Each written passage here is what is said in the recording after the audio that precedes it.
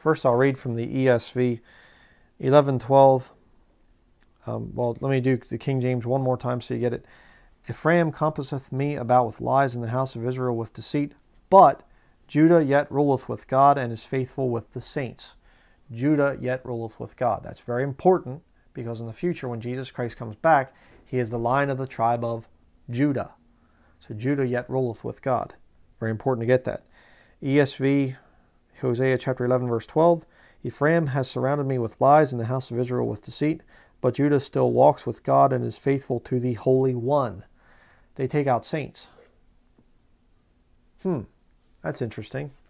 What about the message?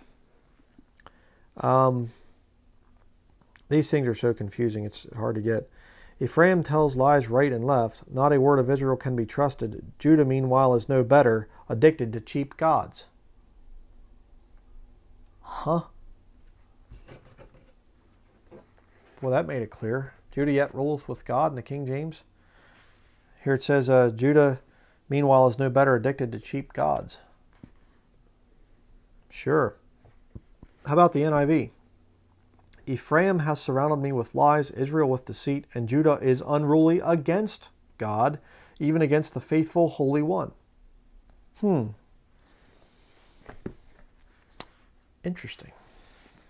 So you have the NIV basically attacking the Jewish people.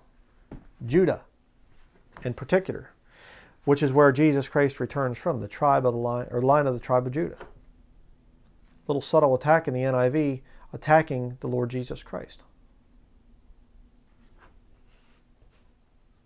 Nice version there. But let's get back to the study. Zechariah chapter 14, verse 5.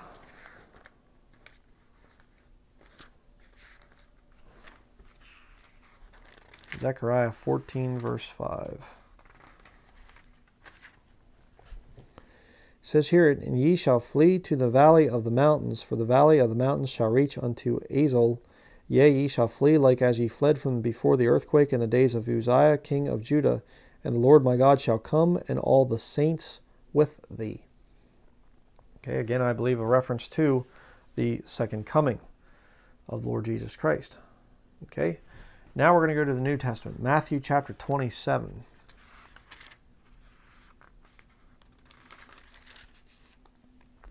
Matthew 27, verse 50 through 53.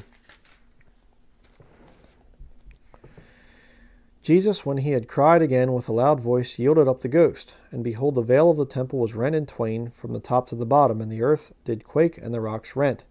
And the graves were opened, and many bodies of the saints which slept arose, and came out of the graves after his resurrection, and went into the holy city, and appeared unto many. So you see there, saints were sleeping. The Old Testament saints, they couldn't go to heaven when they died because Jesus had not died on the cross yet. So they only had, their sins were paid for, in terms of, why I should say that they were covered, but they weren't paid for. Okay, they had the animal sacrifice system and whatever else, so they were covered in a sense there, but they were not taken away until Jesus died on the cross. So the first part of the resurrection is happening there. Very interesting. But you see again, Old Testament saved people are called saints. Next, go to Acts chapter 9.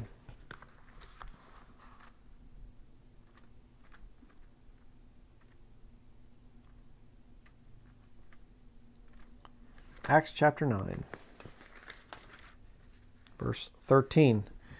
Then Ananias answered, Lord, I have heard by many of this man how much evil he hath done to thy saints at Jerusalem.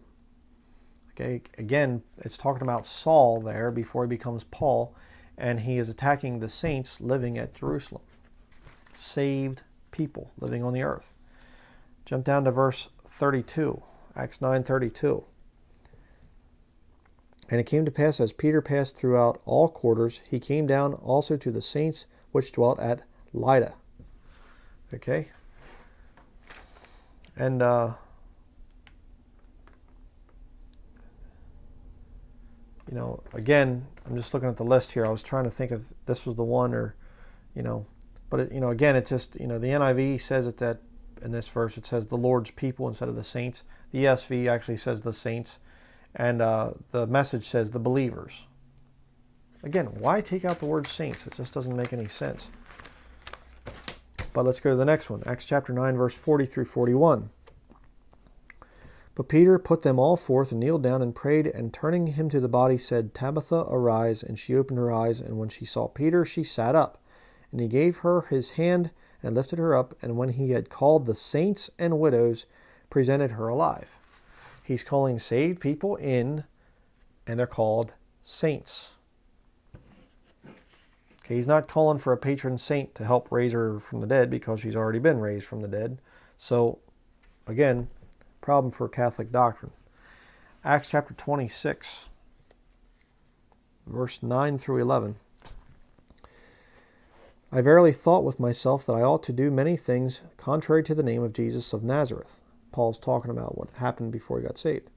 Which thing I also did in Jerusalem, and many of the saints did I shut up in prison, having received authority from the chief priests, and when they were put to death, I gave my voice against them, and I punished them oft in every synagogue, and compelled them to blaspheme. And being exceedingly mad against them, I persecuted them even unto strange cities.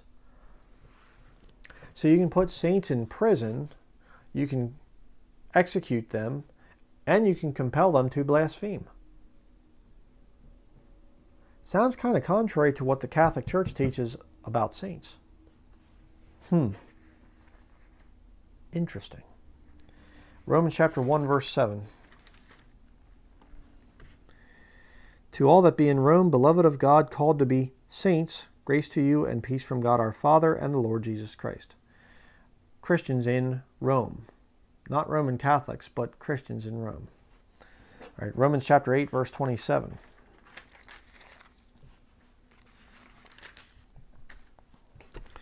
Romans chapter 8, verse 27. And he that searcheth the mind, and he that searcheth the hearts knoweth what is the mind of the Spirit, because he maketh intercession for the saints according to the will of God. Wait a second. The Spirit makes intercession for the saints? I thought the saints are supposed to make intercession for the Christians. You see how Scripture contradicts this nonsense over here, this Catholic, patron saints, the list of patron saints. Get the app for your iPhone.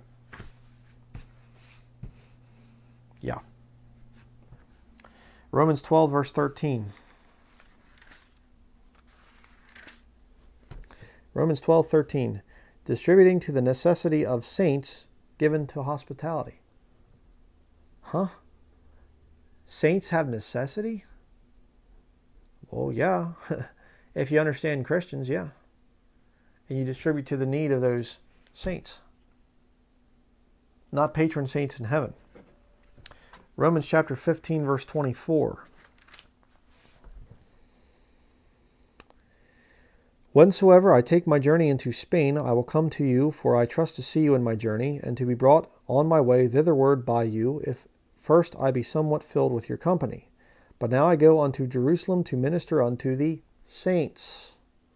For it hath pleased them of Macedonia and Achaia, to make a certain contribution for the poor saints which are at Jerusalem. It hath pleased them verily, and their debtors they are, for if the Gentiles have been made partakers of their spiritual things, their duty is also to minister unto them in carnal things. When therefore I have performed this, and have sealed to them this fruit, I will come by you into Spain. And I am sure that when I come unto you, I shall come in the fullness of the blessing of the gospel of Christ. Okay, where am I reading to here? 33.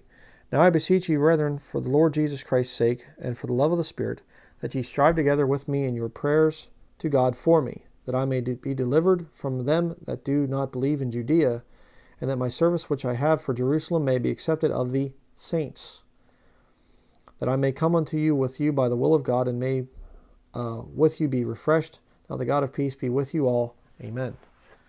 So Paul, again, is writing, and he's saying, I'm going to go over to the saints there. I'm going to go up to the saints, poor saints in Jerusalem, and I'm going to go to the saints here. I'm going to go to the saints there. They are living Christians. Living, born-again Christians are saints. Romans chapter 16, verses 1 and 2. I commend unto you Phoebe our sister, which is a servant of the church which is at Cenchrea, that ye receive her in the Lord as becometh saints, and that ye assist her in whatsoever business she hath need of you, for she hath been a succorer of many, and of myself also. She was a great servant. She was a helper. She ministered to people. And he said, receive her as becometh saints. He had to remind them, hey, you guys are saints, and you should receive her the way that a saint should do this thing. Act like saints. You are a saint, act like one. That's what Paul was saying. Romans chapter 16, verse 15. Salute Philologus and Julia, Nereus, and his sister Olympus, and all the saints which are with them. Again, save people. 2 Corinthians chapter 1, verse 1.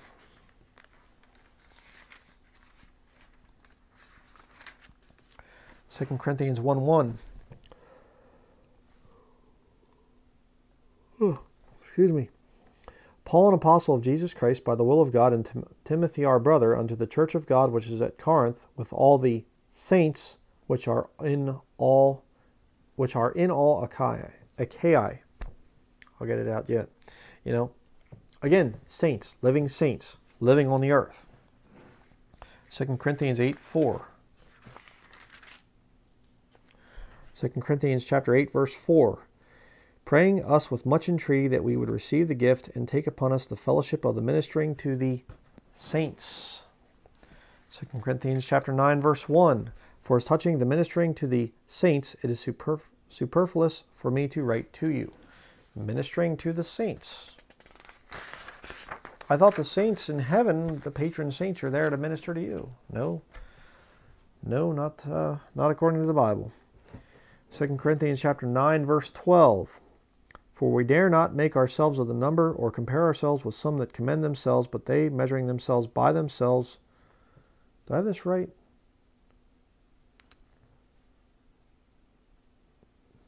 Among themselves are not wise. Oh, I'm sorry. I went 2 pages were sticking together. 9, verse 12. 2 Corinthians chapter 9, verse 12. For the administration of this service not only supplieth the want of the saints, but is abundant also by many thanksgivings unto God. What is the want of the saints? If they're these holy demigods up in heaven, it doesn't work. 2 Corinthians chapter 13, verse 13. Next time the word saints appears. All the saints salute you. Paul is writing, and he's saying to the people in Corinth, he's saying, hey, all the saved Christians that are here with me, the saints, salute you. Not people that are up in heaven. Ephesians chapter 1, verse 1.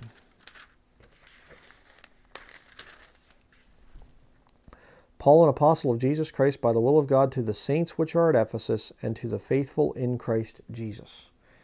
Saints in Ephesus. Jump down to verse 15. Wherefore I also, after I heard of your faith in the Lord Jesus, and love unto all the saints, cease not to give thanks for you, making mention of you in my prayers, that the God of our Lord Jesus Christ, the Father of glory, may give unto you the spirit of wisdom and revelation in the knowledge of him, the eyes of your understanding being enlightened, that ye may know what is the hope of his calling, and what the riches of the glory of his inheritance in the saints, and what is the exceeding greatness of his power to usward who believe, according to the working of his mighty power. Okay, his inheritance in the saints, and what is the exceeding greatness of his power to usward who believe. There it's clarified. The saints are those who believe. Not some magical group of people that have gone through the 4 steps of canonization. That's not there. Okay, next let's go to Ephesians 2, verse 19. Now therefore ye are no more strangers and foreigners, but fellow citizens with the saints and of the household of God. Okay, I am a fellow citizen with the saints. And you are too if you are saved. Ephesians 3, verse 8. Unto me, who am less than the least of all saints, is this grace given, that I should preach among the Gentiles the unsearchable riches of Christ. Paul was the least of all saints? I don't think so. You know? I mean, how many Catholic Bible buildings? Like St. Paul's Cathedral and Paul this and the Holy Apostle Paul, the Apostles Peter and Paul and all this other stuff. He said he's the less than the least of all saints. Huh? What's he talking about? He's talking about Christians. And that's the right attitude to have, by the way. Be the chiefest of sinners. Okay? Where are we at here? Ephesians chapter 3, verse 17 through 19. That Christ may dwell in your hearts by faith, that ye being rooted and grounded in love, may be able to comprehend with all saints what is the breadth and length and depth and height, and to know the love of Christ which passeth knowledge, that ye might be fulfilled with all the fullness of God. Okay, so he's talking about comprehension for saints that are on the earth. You're not going to need to know all that stuff when you actually get up there to be with God. Ephesians chapter 4, verse 11 through 15.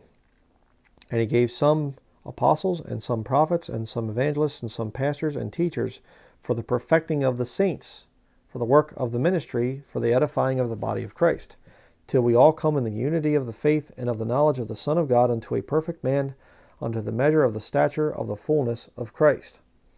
That we henceforth be no more children, tossed to and fro, and carried about with every wind of doctrine, by the sleight of men and cunning craftiness, whereby they lie in wait to deceive, but speaking the truth in love, may grow up into him in all things, which is the head, even Christ. So, it's this thing of, reaching that perfection of the knowledge of Christ. That's never going to happen here on the earth. All right, that's going to happen at the rapture, when we go to be with Jesus Christ. But again, you see the thing there of the saints are Christians that are supposed to live right, and they can blaspheme, they can falter and sin and do all sorts of things. All right, this is not some kind of you live this holy life and then later on after death you become a saint. That's not how this thing works. That is not a teaching of Scripture. Ephesians 5, verse 3. But fornication and all uncleanness or covetousness, let it not be once named among you as becometh saints. So if there's a warning there, don't let this be named among you as becometh saints. Do you think maybe it goes on sometimes? Unfortunately, yeah. Yeah. See, again, it's just like this. All the teachings here just do not line up over there with this patron saint thing. But let's continue. Ephesians chapter 6, verse 18. Trying to get through these things here. A lot of references to look up.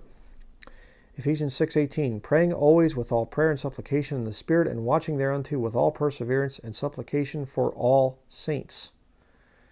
Again, how do you reconcile this thing if you're a Roman Catholic? Supplication made for the saints.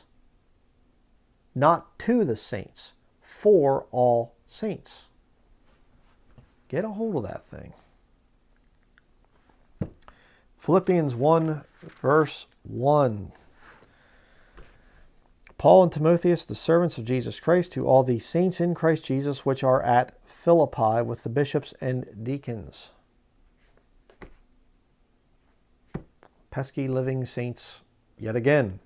Philippians 4, verse 22.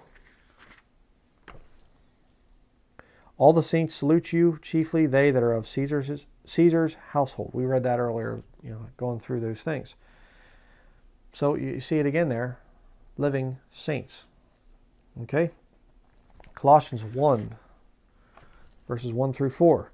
Paul, an apostle of Jesus Christ, by the will of God, and Timotheus, our brother, to the saints and faithful brethren in Christ, which are at Colossae. Grace be unto you and peace from God our Father and the Lord Jesus Christ. We give thanks to God and the Father of our Lord Jesus Christ, praying always for you, since we heard of your faith in Christ Jesus and of the love which ye have to all the saints. Speaking of saved Christians on the earth. Jump down to verse 12 there in Colossians chapter 1. Giving thanks unto the Father, which hath made us meet to be partakers of the inheritance of the saints in light. Okay? You're going to have the inheritance there when you get to heaven. All right? Important to get that. Colossians 1 verse 25 through 26. Whereof I am made a minister according to the dispensation of God, which is given to me for you to fulfill the word of God, even the mystery which hath been hid from ages and from generations, but now is made manifest to his saints. Again, that's one of the reasons a lot of these lost people like Catholics and things, they don't understand the gospel, because why? It's not revealed to them. It's revealed to the saints, people like me, other saved brethren on YouTube. And we go out there and we have the ministry of reconciliation committed to us, and so we commit the gospel to the lost world and say, okay, this is how you get saved. After you get saved, yeah, then all this stuff will make sense. See, trying to understand the Bible, trying to understand all aspects of Christianity, real Christianity, before you get saved, that doesn't work. It's like a blind man going down to the local hardware store and saying, I want to pick out all the collars for the walls in my house, and before his eyesight is restored. Well, that wouldn't make much sense. Okay? Restore your eyesight, get your eyesight, open your eyes, like I talked about in my one sermon. When your eyes are opened, now you can see, then things will make sense. Continuing, 1 Thessalonians chapter 3. 1 Thessalonians chapter 3, verse 13. To the end he may establish your hearts unblameable in holiness before God, even our Father, at the coming of our Lord Jesus Christ with all his saints. Talked about that earlier. 2 Thessalonians chapter 1, verses 7 through 10. And to you who are troubled, rest with us, when the Lord Jesus shall be revealed from heaven with his mighty angels, in flaming fire, taking vengeance on them that know not God, and that obey not the gospel of our Lord Jesus Christ, who shall be punished with everlasting destruction from the presence of the Lord and from the glory of his power, when he shall come to be glorified in his saints, and to be admired in all them that believe, because our testimony among you was believed in that day. Okay, now I believe that when Christians come back, we are likened to angels. All right. That's, and there's a big study on that. I can't get into all that right now. But you see this thing there of Jesus Christ comes back with 10,000s of his saints. He comes back with the angels, and he's glorified in his saints.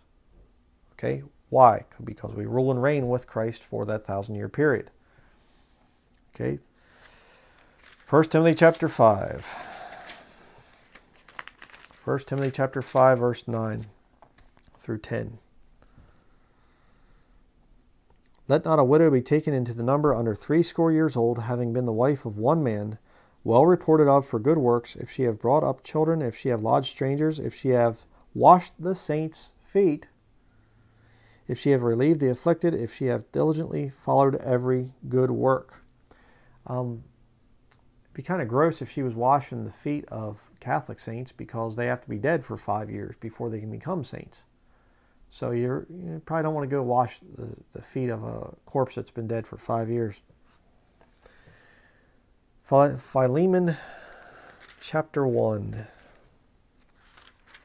Philemon chapter 1, verses 5 through 7.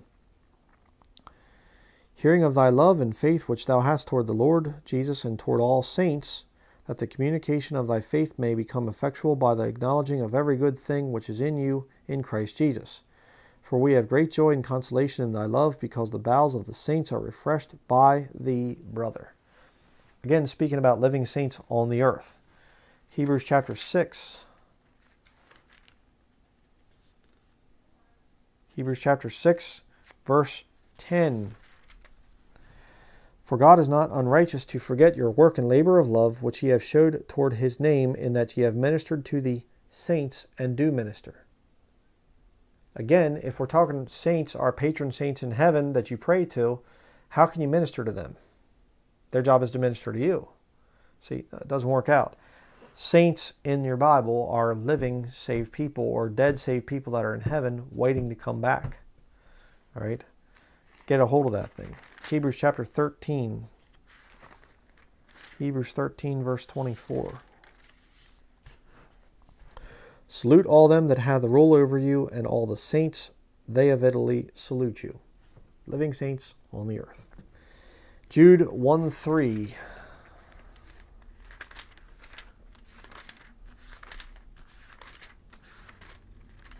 Jude chapter 1 verse 3.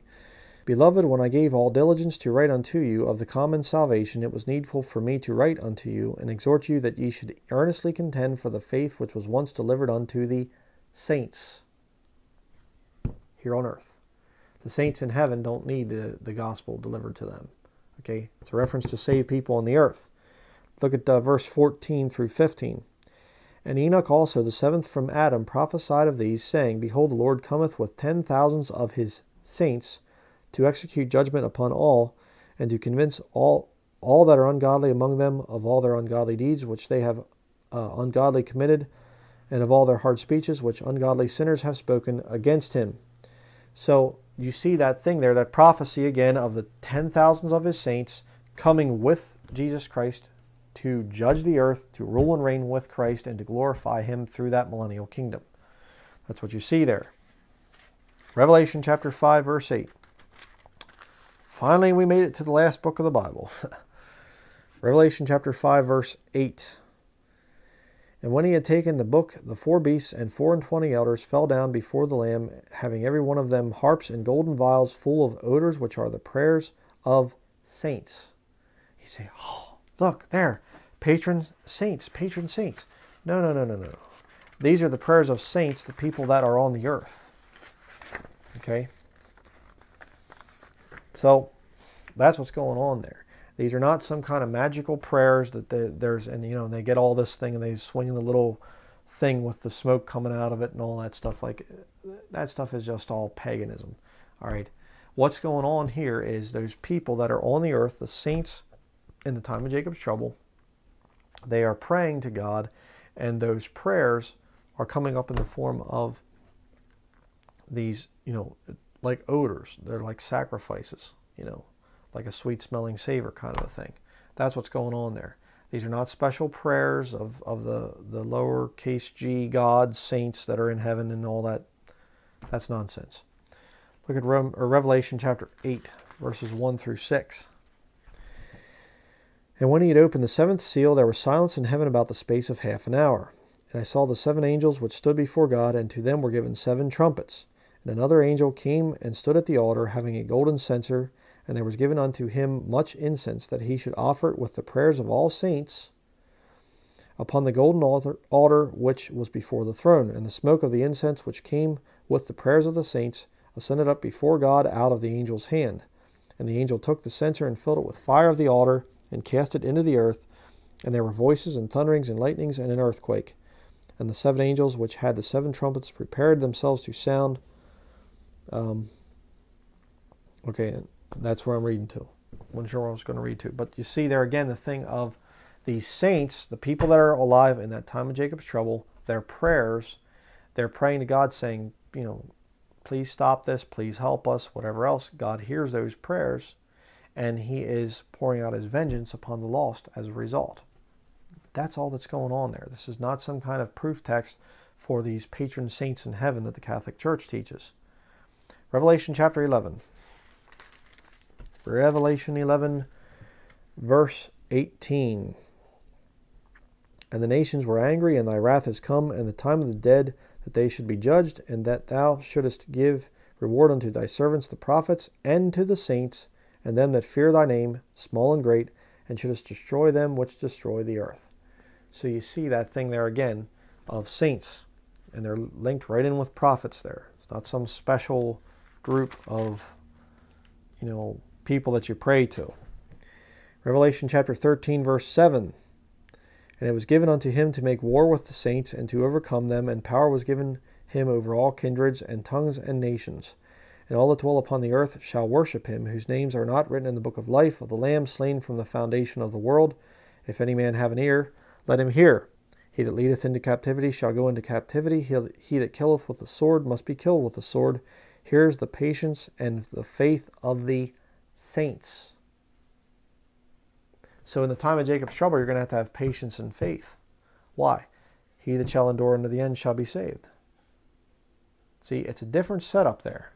It's not that you're believing in somebody else other than Jesus Christ. No, there's still the faith of Jesus Christ. But now there's a new aspect to salvation in the time of Jacob's trouble.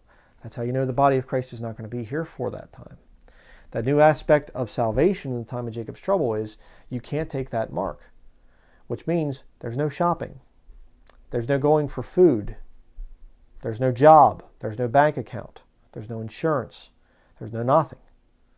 You're going to have to survive in that time. That's why you're going to be praying like crazy. All right?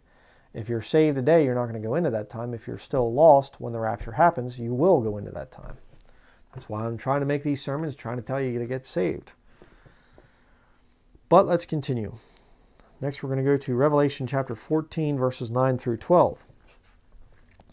And the third angel followed them, saying with a loud voice, If any man worship the beast and his image, and receive his mark in his forehead or in his hand, the same shall drink of the wine of the wrath of God, which is poured out without mixture into the cup of his indignation, and he shall be tormented with fire and brimstone in the presence of the holy angels and in the presence of the Lamb.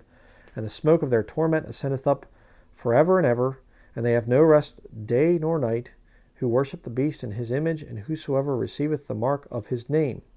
Here is the patience of the saints. Here are they that keep the commandments of God and the faith of Jesus. The commandment of God, the big one then, is going to be don't take the mark. Don't worship the beast. So you have to have faith and that work there of not taking the mark. You know, and I don't mean works as in good little nice little deeds and stuff like that. I'm not talking about that. People take my words and twist them all the time. I am not talking about that. Read the context of what's going on here. All right? Again, talked about it in other studies. I'm not going to cover it again here. Revelation chapter 15, verses 2 through 3. And I saw as it were a sea of glass mingled with fire, and them that had gotten the victory over the beast, and over his image, and over his mark, and over the number of his name, stand on the sea of glass, having the harps of God. And they sing the song of Moses, the servant of God, and the song of the Lamb, saying, Great and marvelous are thy works, Lord God Almighty. Just and true are thy ways, thou King of saints. There you see it again.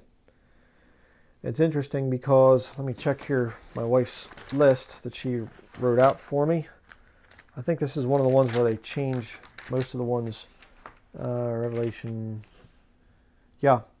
The newest NIV, the Message, and the ESV all say the King of the Nations. They don't say King of Saints. King of the Nations. Well, that's really helpful.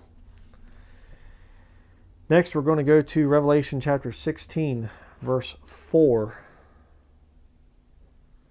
It says here, And the third angel poured out his vial upon the rivers and fountains of waters, and they became blood. And I heard the angel of the waters say, Thou art righteous, O Lord, which art and wast, and shalt be, because thou hast judged thus. For they have shed the blood of saints and prophets, and thou hast given them blood to drink, for they are worthy. And I heard another out of the altar say, Even so, Lord God Almighty, true and righteous are thy judgments. So, again, Catholic standard is a saint has to be dead for 5 years before they can go through the 4 steps. How then can you shed the blood of a saint? See, it just doesn't work. Let's go next to Revelation chapter 17, verses 3 through 6. It says here, So he carried me away in the spirit into the wilderness, and I saw a woman sit upon a scarlet-collared beast full of names of blasphemy, having 7 heads and 10 horns. And the woman was arrayed in purple and scarlet collar, and decked with gold and precious stones and pearls, having a golden cup in her hand full of abominations and the filthiness of her fornication. And upon her head was a name written, Mystery, Babylon the Great, the mother of harlots and abominations of the earth. And I saw the woman drunken with the blood of the saints and with the blood of the martyrs of Jesus. And when I saw her, I wondered with great admiration. Interesting there. And you say, well, who's this describing? Roman Catholicism. So it's kind of funny that they're talking about, the saints and stuff, and they bring out these lists of these patron saints. All the saints, the saints, the saints. We just canonized some more saints. All the saints, the saints. And the Lord looks down on them and says, actually, no, you've killed the saints. You don't have saints in you. You're killing them. Very interesting. Revelation chapter 18, verse 24. And in her was found the blood of prophets and of saints and of all that were slain upon the earth. Okay. Revelation chapter 18 is where Mystery Babylon, the Roman Catholic system, is destroyed. Can't wait for that day. Revelation chapter 19. Just a couple more here and then we're done. Revelation chapter 19, verse 7 through 8. Let us be glad and rejoice and give honor to him, for the marriage of the Lamb is come, and his wife hath made herself ready. And to her was arrayed that she should be arrayed, or to her was granted, that she should be arrayed in fine linen, clean and white, for the fine linen is the righteousness of saints. The bride of Christ is made up of saints. Saved, born again Christians. Not magical deities that have power to help your toothache. All right, the final one. Revelation chapter 20, verse 7 through 9. And when the 1,000 years are expired, Satan shall be loosed out of his prison, and shall go out to deceive the nations which are in the four quarters of the earth, Gog and Magog, to gather them together to battle, the number of whom is as the sand of the sea. And they went up on the breadth of the earth, and compassed the camp of the saints about, and the beloved city, and fire came down from God out of heaven and devoured them. So at that point in time, the beloved city, Jerusalem, where Jesus Christ rules and reigns, is going to also have the camp of the saints round about it. Okay?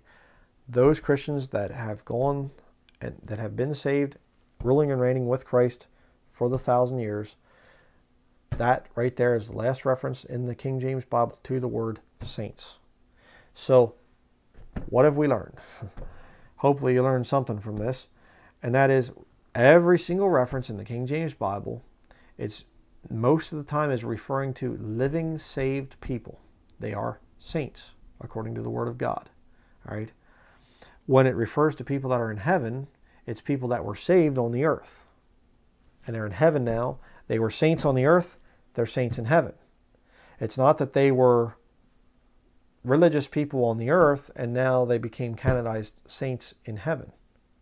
And again, what right do sinful men have to be able to determine, I am going to officially make you a saint through our little process of canonization and all this other stuff? It's ridiculous. You know, and these people that are professing, or that are saints and stuff like this, they're not even Christians. You know? I mean, Pope John Paul II, you know, talked about evolution and things that he believed in evolution theory, among many other things. You know, I remember a picture of him dedicating a black Madonna, you know, a black Mary. And he's a Christian. He's an official saint, you know. What a bunch of nonsense. But, I mean, again, I didn't really cover it a whole lot in this thing. I did give, you know, some of these references, but I mean, it's just insane how that these new versions, I mean, NIV, they put in the Lord's people instead of saints. They'll say God's holy people. You know, it just goes down through here. The Message, a family of Christians, the churches, poor Christians, believers. You know, it goes down, his followers, your brothers and sisters, other believers. I mean, it's just so absurd, these things, you know, his loyally committed ones. I mean, that's a lot easier than saying saints, you know. You see, where's that at? Proverbs chapter 2, verse 8 in the Message. His loyally committed ones. Yeah, you know, don't you just love how they clear up the archaic word saints? You know, just incredible. But, oh, I like this one too. Psalm 52, verse 9, the Message says, your faithful friends. There you go. That's a good one. You know, and in Job 5:1 and Job 15:15, the Message says the holy angels instead of the saints. Isn't that something? So, what do you need to do to become a saint? Well, according to the King James Bible, it is about a personal relationship with Jesus Christ. And when you get saved, you become a saint. When God saves you. And you say, how does God save me? By doing salvation God's way. By coming to Him as a sinner. Repentance toward God. Understanding you can't save yourself. Understanding I can't come to God in my pride and tell Him I'm going to live my life my way. You're not going to tell me what to do. You come to God broken. You come to God and say, I'll do whatever you want me to do. My life is your life. I don't care what the truth is. I'll, how divisive, how militant, or whatever. I'm going to live by the truth. I'm going to do that. Repentance toward God and faith in our Lord Jesus Christ. What he did on the cross once to pay for your sins, excluding the Mass. The Mass isn't even in the Bible. That whole teaching is satanic. It's occultic. Drinking flesh, eating, or drinking blood, eating flesh, and saying it is the literal, and stuff like this. It was always symbolic in the Bible. Again, I covered that in my other study. All right. You need to get saved. If you don't know Jesus Christ personally as your Savior, apart from religion, apart from church buildings, apart from the Mass, apart from Catholicism, whatever else, you need to know Jesus Christ. This is the most important thing that you have before you. And if you're trying to pray to patron saints up in heaven, let me tell you, you have been deceived. Majorly deceived. Okay? This stuff here is pagan superstition. This has no basis in Scripture. In Scripture, saints are living people. And you say, well then, who can be my mediator? 1 Timothy chapter 2, verse 5. We'll go there yet. One more verse I'll read for you here. 1 Timothy chapter 2, verse 5. For there is one God, and one mediator between God and men, the man, Christ Jesus. Not Mary, not your favorite patron saint, Jesus Christ. And that's it. Let's close with a word of prayer. Dear Heavenly Father, I do thank you, Lord, that we have a standard, a perfect standard in the King James Bible, that we don't have to rely on the traditions of men, the ever-changing traditions of men. I just thank you, Lord, that we can be saints here on the earth and in eternity. And we don't need to go through some kind of a special canonization process that takes years and years and years to do. We don't need to go through that. We can become saints just by your blood washing away our sins. And Lord, I do pray for those out there that are saved, that are definitely Christians, that they would start to act like saints, that they would not have filthiness and foolish talking in their speech, and that they would clean up their mouth and clean up their life and get themselves focused on the work that they need to do for you, the purpose that you've saved them, Lord. And I just pray all of these things in the name of our Lord and Savior Jesus Christ. Amen. All right. That is going to be it for this week, for this study. I'm going to be coming out with some more studies exposing some of the false doctrines of Catholicism. Going to be talking about Catholic child pornography.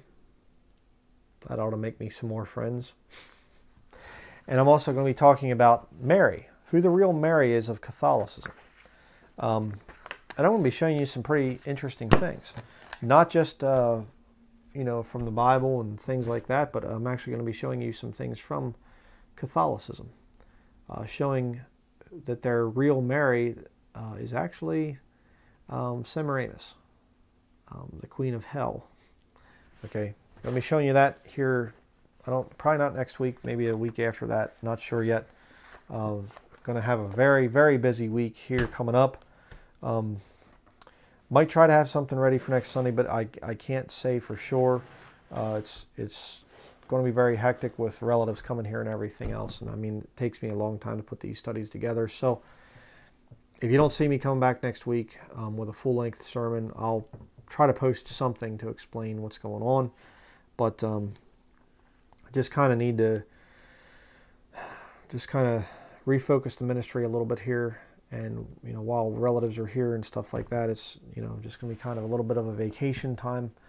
I don't do that very often, but so that's going to be it. Got a lot of work to do right now, so I'm going to cut this sermon short here. But I do thank you very much for your prayers. Really, as we've been doing, my wife and I have been doing some studies on this thing of Catholicism. I can tell when I'm really hitting Satan where he doesn't want to get hit, because the attacks just get really, really strong. And I mean, sickness and just depression and just the spiritual oppression is incredible when I've been doing the studies on Catholicism. I mean, it's just unreal. It's a lot easier to just talk about just regular subjects. I mean, you start kicking the devil where it hurts him, he kicks back. So please keep us in your prayers over these next few weeks as I get some more studies done. And just really thank you to everybody that's been donating and things too. That's keeps us going, keeps us in this work. So I guess that's going to be it. The lights are flickering a little bit here, but I guess the devil heard his name mentioned and he doesn't like it being mentioned, especially when I'm kicking his favorite church, Catholicism. But by God's grace, we will continue to do so. So that is it. Thank you very much for watching, and we will see you in either a week or 2 weeks. Not sure yet. So please keep us in your prayers.